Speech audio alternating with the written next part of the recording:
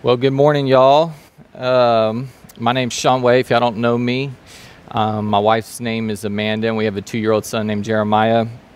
Been a part of Grace since this church plant, and about 2 years prior to that over at Grace Waco, though our membership's probably only about 6 months old or something. We were slacking on that, but I'm an electrician and jumped into that late in life. I used to teach Bible classes years ago. It's been a while, so I appreciate this opportunity to be able to teach now.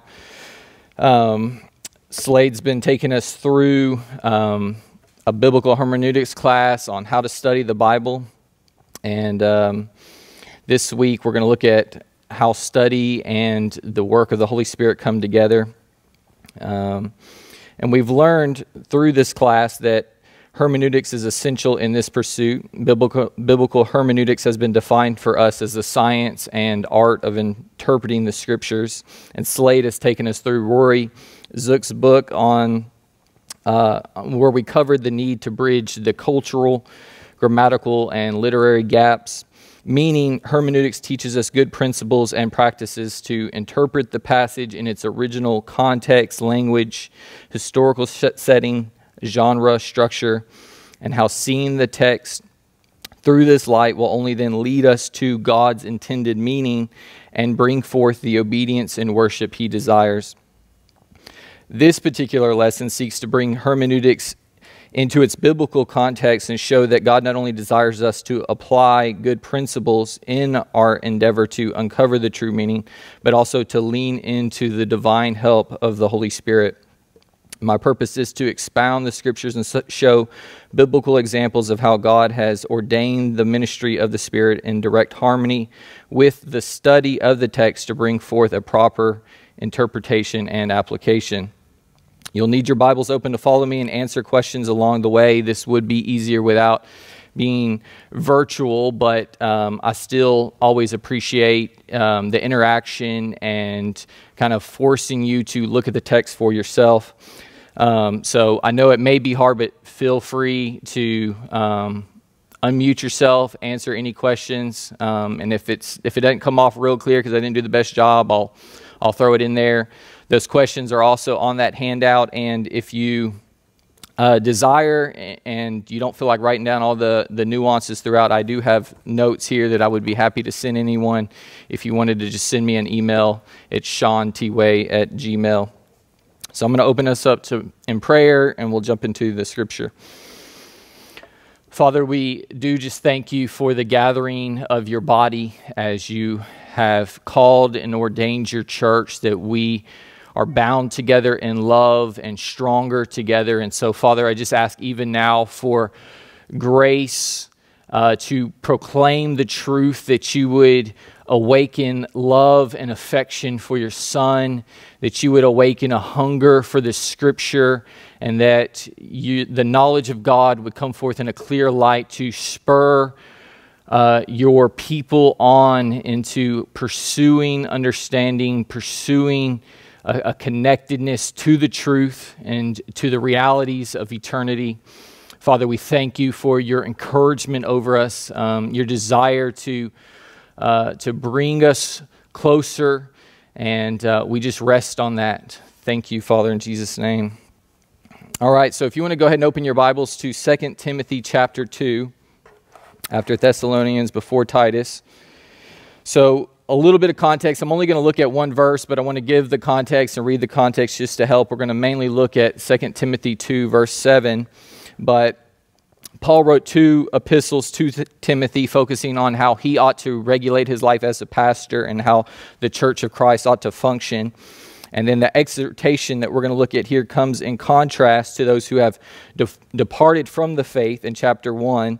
And then out of a burden for the church to not yield to deception, Paul instructs Timothy to live differently.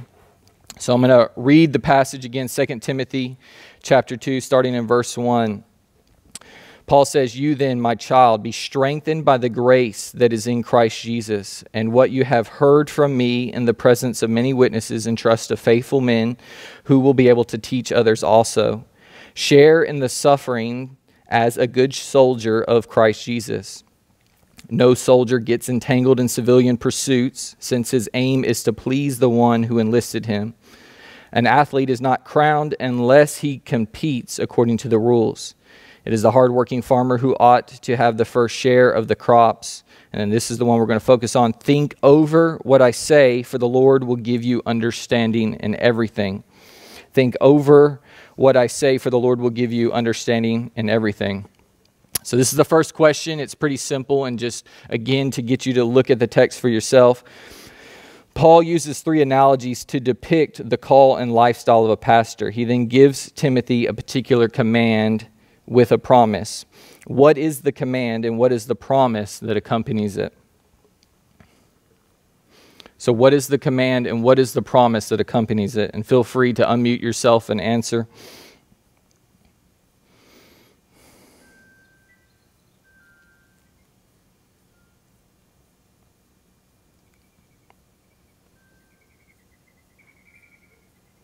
So the command would be to consider what he says, to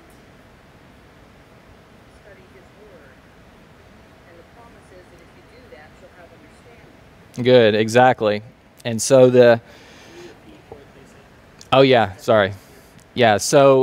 she said that the command was to think over what he says, with the promise that if you do this, and in our context, studying the scriptures, you will be given understanding. So again, Paul says, think over what I say, for the Lord will give you understanding in everything. And so the ESV translates this as think over, this Greek word here, and NASB uses consider. Both terms work well as long as we understand the idea Paul was pushing here was to actively comprehend. And so this is the practical, logical role the Lord uses to bring us into understanding. In this sense, applying consideration to the scriptures is the call to apply biblical hermeneutic practices to determine the text's intended meaning. We can see here a method or a process described by Paul as a way to gain understanding, or in our context, how to get the intended meaning. And remember, that's our goal when we talk about using hermeneutics, the intended meaning. We are to intentionally pursue the truth and apply ourselves towards comprehension while leaning into the Lord to open our eyes and give us understanding. There is both a practical role and a supernatural role. It's not one or the other. It's not one or the other. We need both of them. We need the practical and the supernatural. We study and pray while studying. Matthew Henry says concerning this verse, consideration is the way to understand, remember, and practice what we hear or read. Consideration is the way to understand, remember, practice what we hear and read. And then Paul confirms this idea later in the chapter in verse 15. If you look down in the text of verse 15, he says to Timothy again, do your best or be diligent to present yourself to God as one approved, a worker who has no need to be ashamed, rightly handling the word of truth. This text is perhaps the one most commonly used to highlight the Bible's endorsement of biblical hermeneutics. Although as Paul is addressing Timothy's validation as a minister, it's fair to say there is a responsibility upon all professing believers to apply diligence towards discovering the true meaning of a passage to properly interpret and explain. So just the application of this and reviewing, we have seen in this passage there is a method that God has endorsed. Simply applying reason, logic, and discernment to understand the scriptures is not enough. Ultimately, God is the one who gives understanding and ultimately sets the rules to which he gives it. We ought to be encouraged all the more to pursue biblical hermeneutics, knowing that God points us to consideration, and that in the context of consideration, God is pleased to unveil the truth. Good biblical hermeneutics comes down to seeking the scriptures in a spirit of dependence, relying upon God to give revelation. The Holy Spirit pushes us towards study, and in study, the Spirit gives understanding. And I say that again. The Holy Spirit pushes us towards study. So he's the one right now pushing us to that intended meaning, beckoning us into the discovery of hermeneutics and proper exegesis. So the Holy Spirit pushes us towards study, and in study, the Spirit gives understanding. We attentively study the Scriptures dependent on the Spirit to work, all along recognizing that the Spirit urges us to consider these things. The same God that called Timothy calls the indigenous believer and the scholar in the West to think upon what he has said with a promise to give understanding. So we're going to jump all the way over to Mark's Gospel, Mark chapter 4.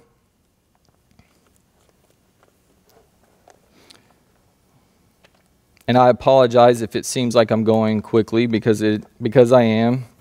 Have a lot to probably bit off more than I can chew and trying to cover a lot. But Mark chapter 4. So my point here is not to give a thorough expository teaching on this passage, but to highlight some of the critical and fundamental elements Jesus desired for us to hear. It's hard to estimate how important this text is when compared to the rest of Scripture, but I will say it is extremely important, one of the most important passages in the Bible, especially in light of eternity and considering how Jesus presents the teaching, saying over and over, "He who has ears to hear, let him hear." So, read through Mark. I'm not going to focus on the parable itself, but some of the context and the outlaying verses that surround it. Assuming that you're somewhat familiar with it, again, I encourage you to read through these things on your own if you haven't already. So Mark chapter 4, beginning in verse 1, again, he, speaking of Jesus, began to teach beside the sea, and a very large crowd gathered about him, so that he got into a boat and set in it on the sea, and the whole crowd was beside the sea on the land. And he was teaching them many things in parables. And in his teaching, he said to them, "Listen, a sower went out to sow." And then he begins to tell the parable of the sower. And he finishes it in verse 9, saying, "He who has ears to hear, let him hear." And then verse 10, "And when he was alone, those around him with the 12 asked him about the parables. And he said to them, 'To you have been given the secret of the kingdom of God, but for those outside everything is in parables, so that they may indeed see but not perceive, and may indeed hear but not understand, lest they should turn and be forgiven.' And he said to them, 'Do you not understand this parable? How then will you understand all parables? The sower sows the word.'" And then he begins the explanation. And then he sums it up or finishes it in verse 20 with the good soil. And says, "But those that were sown on the good soil are the ones who hear the word and accept it and bear fruit, 30-fold and 60-fold and 100-fold. And he said to them, in verse 21, "Is a lamp brought in to be put under a basket or under a bed and not on a stand? For nothing is hidden except to be made manifest, nor is anything secret except to come to light. If anyone has ears to hear, let him hear." And he said to them, "Pay attention to what you hear. With the measure you use, it will be measured to you, and still more will be added to you. For to the one who has, more will be given, and from the one who has not, even what he has will be taken away." So I chose Mark's Gospel because I think it brings the parable of the sower into its context, and you get to see it in its truest light. And so I'm going to jump back to verses 11 and 12, and we'll start the questions there. So Jesus lays out some key principles as to how God reveals truth to the human heart. In consideration of verses 11 and 12, why does Jesus tell parables throughout his ministry? So that's my first question for you. So looking at specifically at verses 11 and 12, Jesus kind of tells why he tells parables. So why does Jesus tell parables throughout his ministry?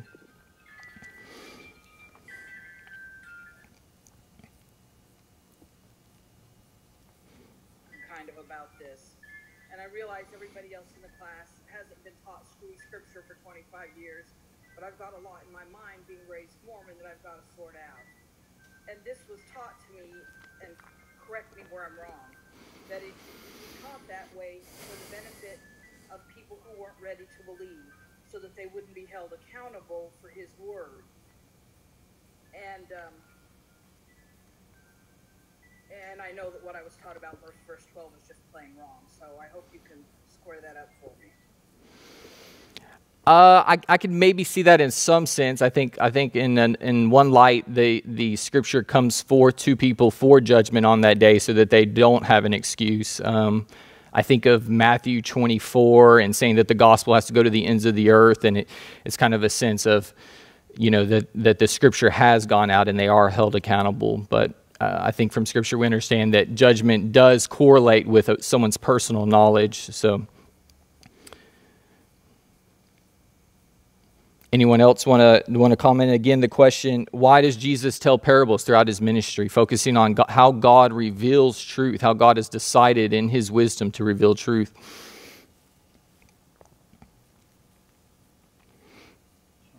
Parables are a fence to keep out the wise and the strong. Yeah. There is a door in that fence, but it's available to those who humble themselves, who mourn for their own lack of righteousness. That they might. And it's interesting that this is all set within a garden scene with the soil. So you hearken back to the Garden of Eden, and who's allowed there? Those who were relying on God. Once they began to rely on themselves, and as they became wise in their own eyes, then they're ushered out of the garden. Yeah, no, excellent point. Jim gave a great illustration of picturing parables as a fence surrounding the garden, and using the illustration that Jesus picked up on with the soils, and he referred it back to the Garden of Eden and who gets in, and picturing the parables as a fence to keep certain people out, but while making it almost easier for others. And so I think that's a great way to look at it. And so Jesus, in this context, he says basically those outside, which would require some definition, but so that they would not perceive, that they would not understand and not be forgiven. And it sounds very different coming from his mouth in that way. But in one sense, parables are to make truth easy to the humble, as Jim was relying on, in that fence to keep out the proud and the strong and the wise and the self-reliant. But primarily Jesus is saying here that it was to make truth hard to understand. And what is the reason? Simply put, it's so that mankind wouldn't catch it at first glance. And in my own language, that's the best way. It kind of acts as that fence in that way, so that only certain persons would understand. Okay, we're going to drop down to verses 21 and 22. So he gives the explanation of the parable. He kind of tells why he tells parables. He wants to make truth hard in one sense. He wants to veil truth. And then he gives the explanation. And then he follows it up with this in verse 21 and 22. After explaining the parable of the sower, Jesus goes on to question them, saying, "Is a lamp brought to be put under a basket or under a bed and not on a stand?" And then gives an explanation saying, "For nothing is hidden except to be made manifest, nor is anything secret except to come to light." The implication here is that there are indeed meanings and secret truths. There are things that are hidden. So this is the question. So what reason could we assign as to why God hides a matter and makes a thing secret? And Jesus kind of tells us here, but I'm reaching for your own language. So my question again, what reason could we assign as to why then does he hide certain things and keep certain truths secret?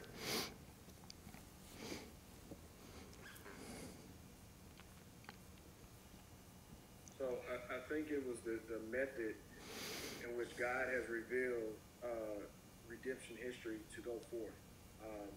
So going back to verse 11, he's talking to the disciples, and he's telling them, "I'm going to give you the secrets of the kingdom." And then he kind of tells them how a lot of people are not going to perceive it. I'm going to use this tool so everyone just won't get it. And then he kind of tells them, okay, but then I don't want to hide you. I want you to go out and be a light to the world. So it's kind of, he's revealing his game plan on how the gospel will be spread. And then ultimately we know that once he's crucified, the disciples who become apostles now have the keys to the kingdom. then they go forth, and now they have the authority, and then then the church and all that things. So I think it's contextually is kind of the manifest of how Jesus is going to proclaim the gospel. Okay. I like that perspective on it, and I think he uses some of these similar illustrations in different contexts, and the one that you're referring to with being a light set on a city set on a hill, a light to the world. I think a very similar. I'm focusing on a little different with the context in hand as far as having ears to hear and the method of truth, but I definitely connect with some of those ideas there.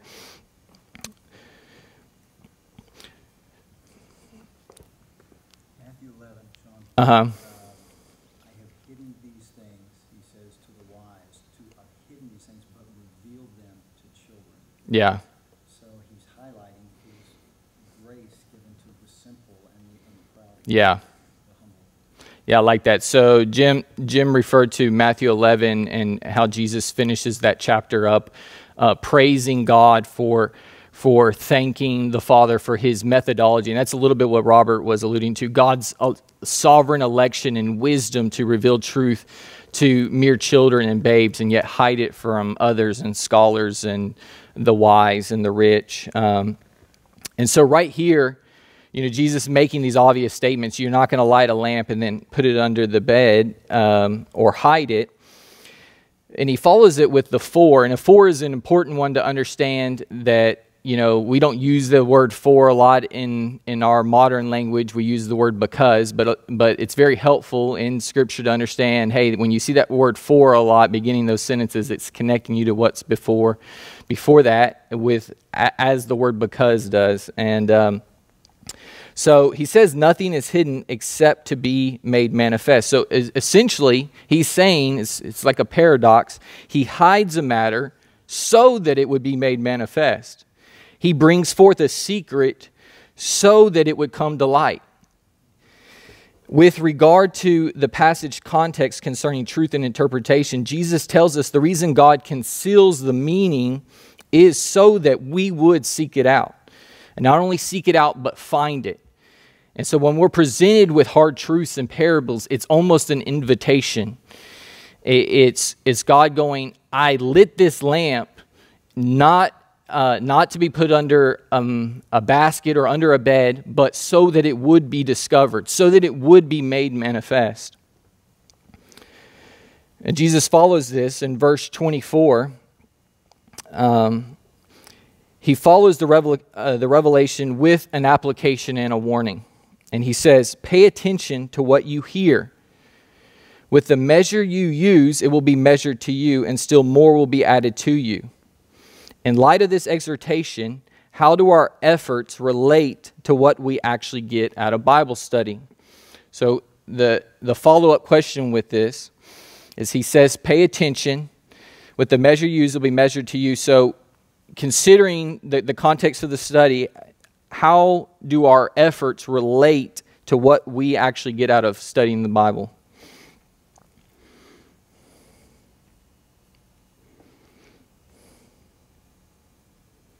It seems to me that how much effort you use is how much you're going to get out of it, right? And the measure you use will be measured against you. So how much you put in is how much you get out. That seems to be the idea. Exactly, yeah. And obviously it's not in the strictest sense, but you can have as much or little as you want. If you're content to live without understanding and content to muse over the Scriptures, you're not going to get anything out of it. But God is so pleased to reveal His truth that when we apply ourselves and take heed to these things, more will be given to you. And then Jesus kind of sums up this whole parable. I think this is one of the best contextual clues when he says, pay attention to what you hear. It's almost a summary of the whole thing. And one of those key interpretive practices with parables is sometimes the application there at the end. You may not have a clue what's going on, but that application comes out so clear, or a summary, that it unfolds to you the rest. And so if you hang on to one thing from this whole text, it's pay attention to what you hear. That's Jesus calling you right there. Pay attention to what you hear. And then verse 25, Jesus says, "For the one who has, more will be given, and from the one who has not, even what he has will be taken away." It's almost like you want to ask, has what? You know, it's like he's leaving something out there. Or what will be given? Now that we understand the context a little better, we have an idea of what Jesus was referring to. I believe the idea he's trying to get across is to say the one who has attentiveness, or you could insert hunger. The one who has attentiveness, more understanding will be given. I believe at the core, what he's trying to get across to us is, if you have attentiveness, more understanding will be given to you. And then on the back end, it falls the same way. If you're careless, or if you're dull, if you're careless with regard to the word, even what understanding you have will be taken away from you. And this is a wonderful and yet terrifying promise. The proclamation of truth is never neutral in our lives. We either press in and gain insight, or we harden our hearts and grow dangerously dull. We cannot be casual in our response to the truth. Jesus is in no way undermining our dependence for God or elevating the human effectiveness in study, but instead is showing us how genuine faith is manifest in the pursuit of understanding. I say that again, how genuine faith is manifest in the pursuit of understanding. Bible study is baptized in the reality that it cannot grow a cubit outside of God unfolding revelation, which means we practice hermeneutics with a hungry heart and a spirit of dependence, knowing it is God who is drawing us and God who is going to send forth His light. We even see this exemplified in the passage by the apostles approaching Jesus for understanding. Jump all the way back to verse 13 in the passage. Jesus prefaces the interpretation of the parable by saying, "Do you not understand this parable? How then will you understand all parables?" By making this statement, Jesus assigns great importance to this parable and reveals to us that the key lies within the explanation. Jesus implies that if we do not understand the parable of the sower, that we will not be able to understand all other parables. Given what we just learned, how do we understand this? How does understanding this parable help us to understand all other parables or hidden truths? So again, I'm going to say it again. Given what we've learned, how does understanding this parable, the parable of the sower, help us to understand all other parables or hidden truths?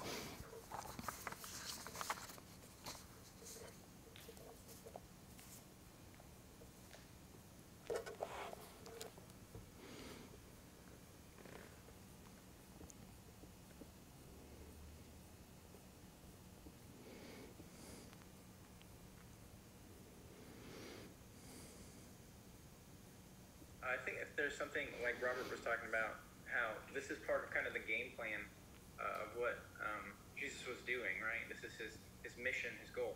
So this provides kind of a part of that, this parable, of how we are to understand and come to know the knowledge of Christ and what He's doing. So this parable kind of helps us understand that process and therefore understand all of His teaching. I don't know if that makes sense. Yeah, no, I like that. I like that. It's very much, I think you could say, a game plan or setting the rules for the game. Something along those lines. That's good. I appreciate that. There's so much to say in regard to this parable that I don't want to neglect or undermine the context of a person's response to the gospel in the greater context of the work of God in conversion. But I do believe in its most fundamental context, Jesus is beckoning for a response, and that response is essential in the process of understanding the truth.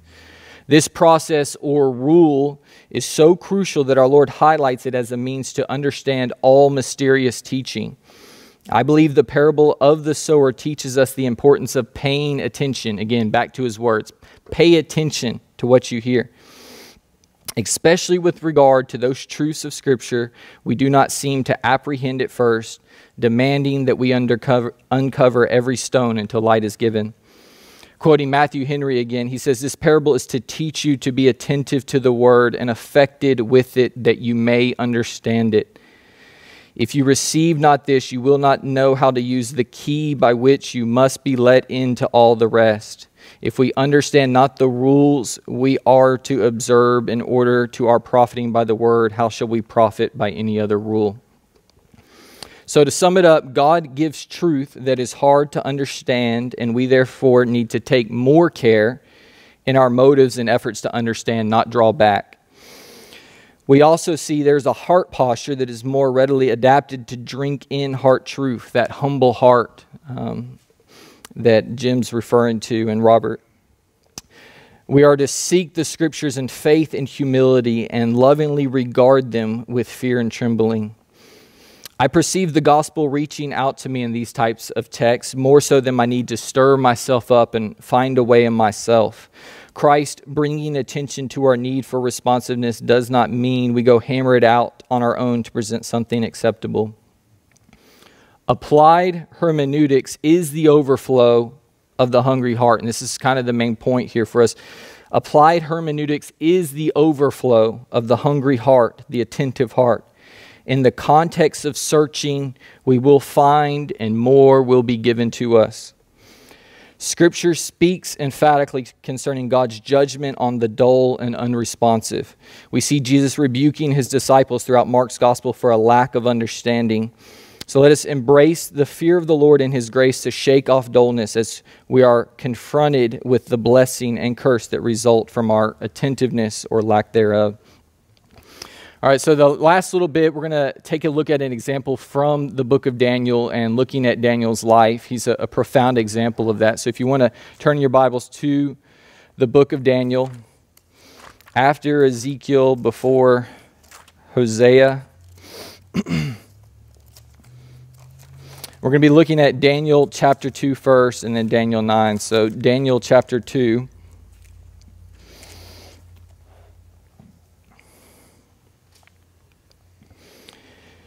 So a little context for Daniel. This part of Israel's history, redemptive history, is very important. Probably 1/3 of the Old Testament revolves around this time frame, either before or after. The specific dates aren't necessarily important as long as you understand the context to which a lot of these books are written, and Daniel's one of them. And so Daniel's story begins around 605 BC. God had raised up a world empire, Babylon, to accomplish his purpose and begin something that would ultimately culminate at the end of this age. And he brings Babylon into Israel to scatter them. And over a 20-year period, there's 3 times that Babylon comes up and takes captive people and ultimately destroys the temple that is in Jerusalem. And so Daniel's story begins here. He's part of that first group that goes, and he's young, and probably between the ages of 12 and 14 at the time of the captivity. So think of this kind of teenager, young, maybe a little bit older teenager. And it's in Daniel's 3 years of training that he has this first recorded encounter with God that's laid out for us in chapter 2. And then Daniel was in his 60s before he had his first significant vision recorded in chapter 7. And then in his 80s when he had his final vision from chapters 10 to 12. So we get a really good glimpse at this man's life. So why did God give these detailed visions to Daniel? It's here we discover the revelation of God that touched Daniel in a unique way and caused him to live a life pursuing understanding of the Scriptures and the unknown. So I'm going to read from Daniel. I'm not going to read the whole thing again, some selected passages. I do encourage you to go back and read the whole chapter if you haven't already. So Daniel chapter 2, starting in verse 1, in the 2nd year of the reign of Nebuchadnezzar. So Nebuchadnezzar is the ruler over Babylon. Nebuchadnezzar had dreams. His spirit was troubled, and his sleep left him. the king commanded that the magicians, the enchanters, the sorcerers, and the Chaldeans be summoned to tell the king his dreams. So they came in and stood before the king. And the king said to them, I had a dream, and my spirit is troubled to know the dream. Then the Chaldeans said to the king in Aramaic, O king, live forever. Tell your servants the dream, and we will show the interpretation. The king answered and said to the Chaldeans, the word from me is firm. If you do not make known to me the dream and its interpretation, you shall be torn limb from limb, and your houses shall be laid in ruins. But if you show the dream and its interpretation, you shall receive from me gifts and rewards and great honor. Therefore, show me the dream and its interpretation. So the king has this dream, and he's very frustrated about it, and issues the most ridiculous edict to kill everyone if they can't tell him not only the interpretation but the dream itself. So obviously they're going, no one can do this. And it just stirs up his anger even more as you continue to read. And then he sends out the edict, hey, go kill all these guys. Well, Daniel's part of this group that was standing before the king, being trained. And he has the wisdom to try to buy some time, and he actually gets to talk to Nebuchadnezzar in verse 16 and buy some time, and then pick back up in verse 17. Then Daniel went to his house and made the matter known to Hananiah, Mishael, and Azariah, his companions. This is the same Shadrach, Meshach, and Abednego that we see in the next chapter, thrown into the fire. So he's with his buddies. Verse 18, and told them to seek mercy from the God of heaven concerning this mystery, so that Daniel and his companions might not be destroyed with the rest of the wise men of Babylon. Then the mystery was revealed to Daniel in a vision of the night. Then Daniel blessed the God of heaven. Daniel answered and said, Blessed be the name of God forever and ever, to whom belong wisdom and might. He changes times and seasons. He removes kings and sets up kings. He gives wisdom to the wise and knowledge to those who have understanding. He reveals deep and hidden things. He knows what is in the darkness, and the light dwells with him. To you, O God of my fathers, I give thanks and praise, for you have given me wisdom and might, and have made known to me what we asked of you. For you have made known to us the king's matter. Okay, so Daniel has this life-changing encounter and worships God for the answered prayer. Daniel reveals a specific facet, God reveals a specific facet of his nature, and Daniel declares, he gives wisdom to the wise and knowledge to those who have understanding. He reveals deep and hidden things. He knows what is in darkness, and light dwells with him. So my question for you is, what are the implications of this statement? Or I'm going to ask it another way as well. What made this facet of God so wonderful and life-changing? So really searching for the same answer, but if one question helps more than the other, but what are the implications of this revelation that Daniel got, or what made this facet of God so wonderful and life-changing?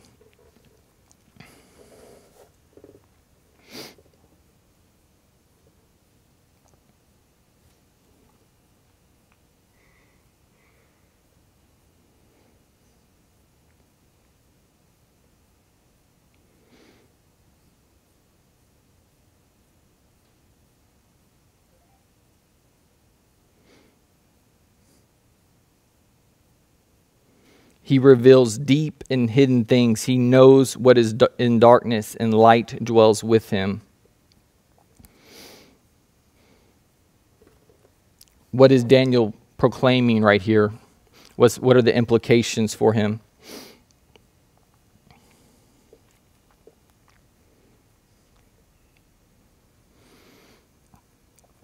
I guess it's that God knows everything. He can reveal all knowledge. He can reveal it.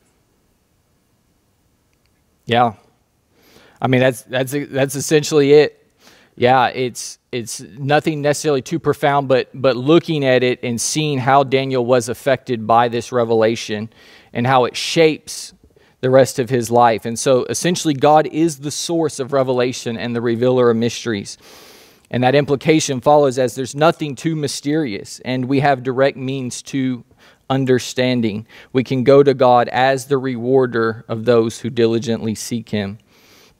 And when we consider Daniel and we go, well, in what manner was Daniel seeking God? He was seeking God as if his life depended on it. You know, he was going at this thing because a death warrant was hanging over him and his friends and over the rest of his sort of co-workers. But and I want to point that out just to go, God was the one behind the scenes right here. God's the one that gave the dream to Nebuchadnezzar. God's the one that put Daniel in this position, all because he wants to reveal this facet of his nature to Daniel. He wants Daniel to see this aspect that he is the one that's the rewarder of those who diligently seek him. He's the one who gives revelation to the hungry. And so Daniel learned that God not only gives an invitation to revelation, but that he enjoys revealing the secrets of his heart. We must understand this truth about God. He loves to give understanding to those who seek him.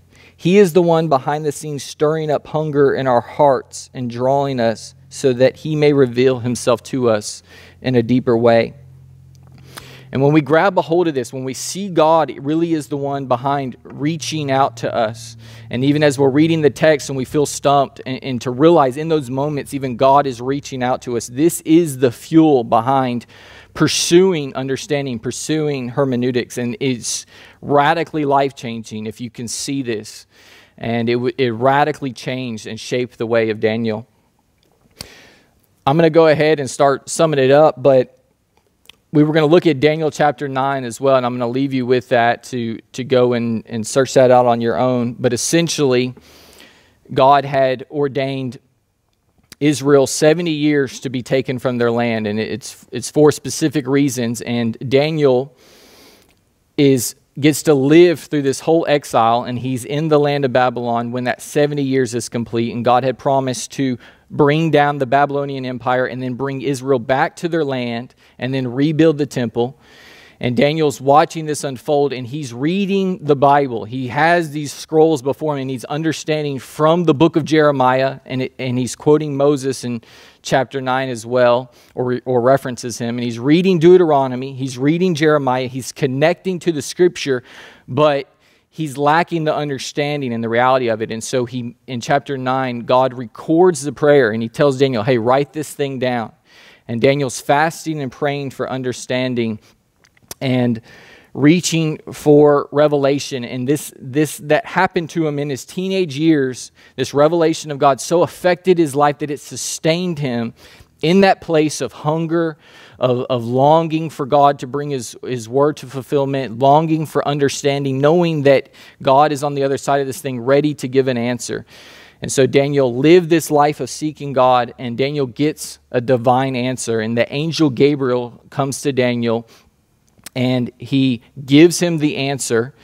And not only that, he tells Daniel, you are greatly loved, or some translations say you are beloved. And God doesn't just write it just to say, hey, Daniel, I really like you, I love you. But God was putting an exclamation upon his life and upon this aspect of which I'm presenting to you. The hunger and the pursuit in faith, in humility is so pleasing that God's going, I'm going to put an exclamation on this. Kind of similar to how Jesus does in the gospel, like, oh, there's no faith like this in all of Israel. Or Mary of Bethany, Jesus goes, wherever the gospel goes, I'm going to tell this story. In a similar way, puts an exclamation on her life. Well, God put an exclamation on Daniel's life for this reality of him pursuing understanding, him giving heed and paying attention.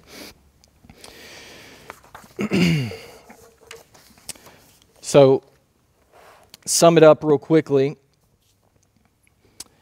In order for us to properly interpret the scripture and to possess the skill to discern the truth, we ought to pursue good hermeneutical practices out of a heart that has a sacred regard for the scripture, completely dependent upon the Spirit to open our eyes, understanding our inability to get there on our own, and encouraged, knowing God is the rewarder of those who diligently seek Him. The Lord wants to stir us to seek out the unknown. God is the one who has veiled the truth for the purpose that we would seek it out in Him. We set out to discover what God intended for us to know, opposed to projecting our own meaning into the text to accomplish our own ends. This is the context to which we pursue understanding and to which God blesses and gives understanding. We honor and glorify God by embracing this pursuit. It moves His heart when we respond by taking time and giving attention to the Scripture out of a genuine faith. And to close with the Albert Barnes quote, he says, "All might find truth if they would seek it. None ever will find it if they do not apply for it to the great source of light, the God of truth, and seek it patiently in the way in which He has chosen to communicate it to mankind." How highly should we prize the Bible, and how patiently and prayerfully should we search the Scriptures that we may not err and die forever. I'm going to close this in prayer. Father, we thank You for Your word. We thank You for that open invitation every time we open the Scriptures. And Father, I just ask for that spirit of wisdom and revelation, that You would open the eyes of our heart, open the eyes of our understanding, that we could see and understand the God who cares so much, and the God who has spoken.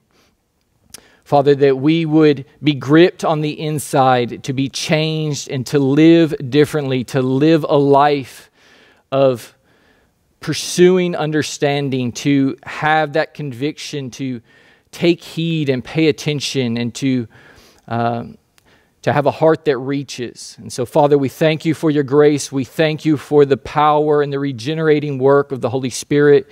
I just pray that You would touch these and bless them today, and bless the hearing of the word as Michael preaches. We thank You, Father. Amen.